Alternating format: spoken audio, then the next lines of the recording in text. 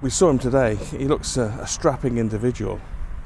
Well, he is a beautiful, good-looking, big horse. He got the name Big Baz because of the size. I mean, he's 16'1", but he's a big, gentle giant, which is just, you can just see that's why he's got better and better with age, because he's so big. He's just getting into his frame now. He's just starting to fill his frame lovely. He's 5 years old at the moment, and he's in good form because he's won his last 2 races for you.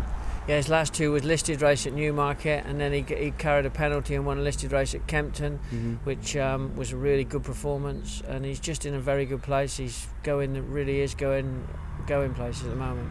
That Kempton race was in the all-weather championship qualifier, so it gives you options for Big Baz now after Dubai, perhaps, to come back and run in one of those. It certainly gives you a few more things on the table. I know we've got a lot of options. We go to Dubai and he does really well, and we're lucky enough to get an invite to World Cup night. Then we'd stay and do that. If he doesn't, if he goes out and does reasonably well, we could come home, and we have got Good Friday on the agenda as well. So yeah, he's got all the options are open to him. The win, you mentioned it at Newmarket, was in October, the final meeting, I guess it must have been, and it was softish ground. What kind of ground do you think he prefers? Well, I don't think he likes soft ground. He'd had a break from Goodwood. I turned him away and give him 4 or 6 weeks out in the paddock because he had just gone over the top after a long winter and summer. He needed a break, so that was his first run back.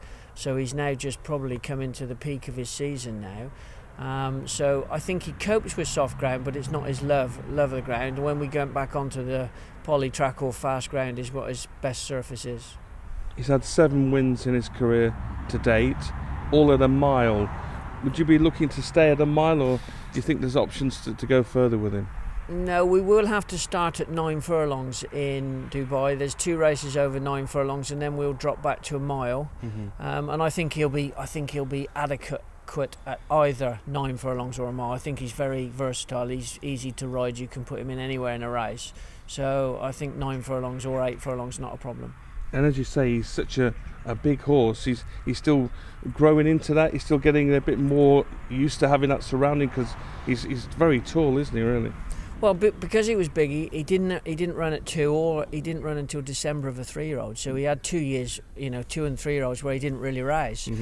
So now he's had his learning curve. He's matured. He's now probably at his peak. He's just coming to his peak season.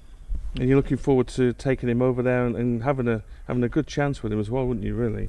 Well, it's nice to get horses like this that you can go and compete in these type of carnival events. I mean, small stables like ours, we don't normally get horses that we go out and buy horses to try and get to this level, and we've got one here in Big Baz that will be able to compete at this level.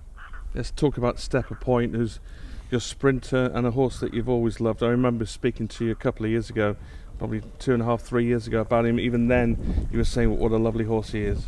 He's done us fantastic. He was really good as a 2-year-old. He won his listed race very, very comfortable in a very fast time at Longchamp. Likes the fast ground, doesn't mind any ground. He's very easy. You can make the running, you can track the leaders. He's a sprinter. He was second in the King's Stand 2 years ago, and second in the Nunthorpe, just beaten by the really good horse Soul Power.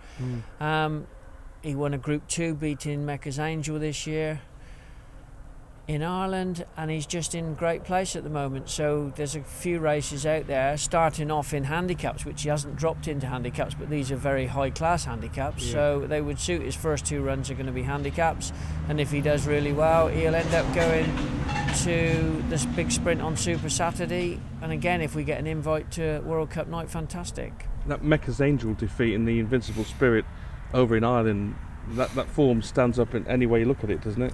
Yeah, it's great form. It was really good form. They say the ground wasn't probably quite soft enough. It was on the easy side that day. It was good ground. So, it may not have been ideal for Mecca's Angel, but my horse just put it up to her, and they raced hard. They went a long way clear of the field, and it was a really good time. You kept him on his travels as well. He's been back to Ireland and went to the Prix de l'Abbé long shot on Arc Day as well. So he's used to travelling around a bit. Oh, he's a great traveller. He went to Dubai last year for the World Cup night. He's had a long holiday since the Abbey, and he's coming back, so he wouldn't run until sort of the end of January, but he's on his way back and he's in really good shape. And he's one of these real 5 furlong horses. That's it, is it? That's his trip. That's what he does. Yeah, he's a 5 furlong horse, so he'll race over 5 furlongs. There's 3 or 4 races for him in Dubai, and you know, we'll go out and give it our best shot. We were talking on the gallops, tactical wise, because pretty much every time I've seen him, he's been at the front making the pace. But you say he's not a one trick pony in that respect. He wouldn't mind which way you rode him. You can make the run in. If they're going faster than him, you can track the leaders. When he got beat by Soul Power and the Nunthorpe, he tracked the leaders, he took it up inside the last furlong, and he just got caught in the last 2 strides. So no, he's very versatile, he doesn't mind, and he's just been one of those horses that's very straightforward to do anything with.